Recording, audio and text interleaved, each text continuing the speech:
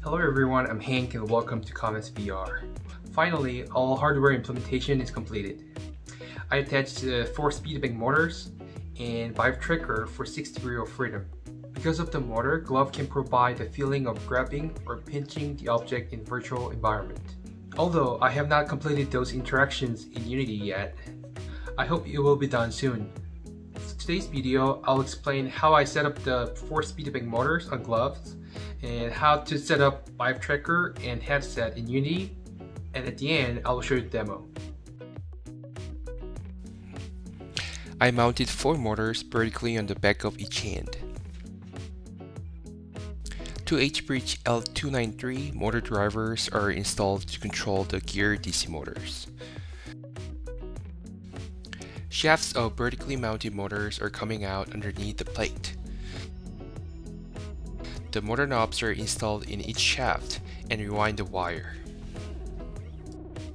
I made the guide holes in the front support and all flex sensors holder, so wire is passing through those holes and provide a stable force feedback. In a passive state, motor is running in a low power level so that it rewinds the wire but does not impede the hand movement. When the force feedback is required, the motor runs in high power level so it holds the finger movements.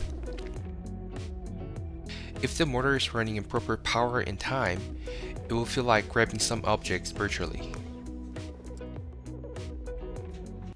This is the scene for a VIVE Haptic Glove project, and as you can see, there are like tables and some random objects, and here has 2 left hand and right hand.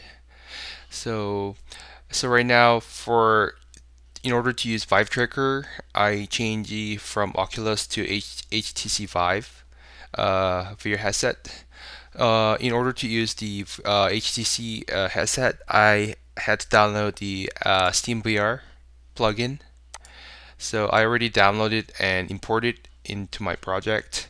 So it is working, which is free. And here I imported this camera rig, and I disabled this camera controller left and right, only the camera, because I'm not using controller. And here I put the Vive tracker position for left hand and right hand. And in this position, I put my left hand, which is Oculus hand, because I started this project with Oculus. And it has every like mesh and mesh glider. Also, all the finger tracking movements are here. With this script. Uh, and here, in order to use this empty object as to be tracked, you need to put this SteamVR track object and put the device number here. These numbers are usually changing, so you need to set it up every time you run, because sometimes if the controller's there, you're like a Vive controller's there, it will be pushed down device 4. So usually device 1 and 2 are your base station, and if you're not using the controller, the device 3 will be your first tracker and device 4 will be your like second tracker. But I'm using one controller for setting up other stuff, so I'm using device 5 for the other tracker.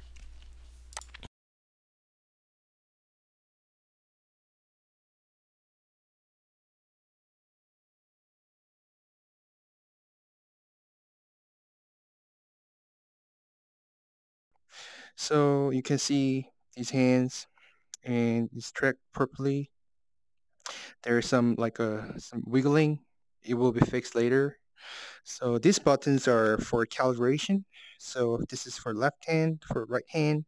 So let's calibrate left hand first. So look at here first. 1, 2. Oh, just one more time. Wow. Look at this right now. It's super weird. So right now it's 0, 30, 60, 90, and 0, 30, 60, 90, and calibration. And it's pretty well. there's some wiggling, but it's really not good. And then right hand, again, 0, 30, 60, 90, 0, 30, 60, 90, and calibration done. So it's now good. It's a little bit wiggling. I don't know why, but it will be fixed later. Yeah, I didn't make any interaction yet, but like it's horrible. But at least it's working. Yeah, it's not grabbable because I didn't set it yet. But in the future, I will. Yeah, it's pretty bad right now. It's wiggling a lot, but it will be fixed later. But the tracking and like buttons are good. So very good. I still need to elaborate some details, but I'm glad with the progress that I've made so far. Thank you for watching, and I will come back with a great idea.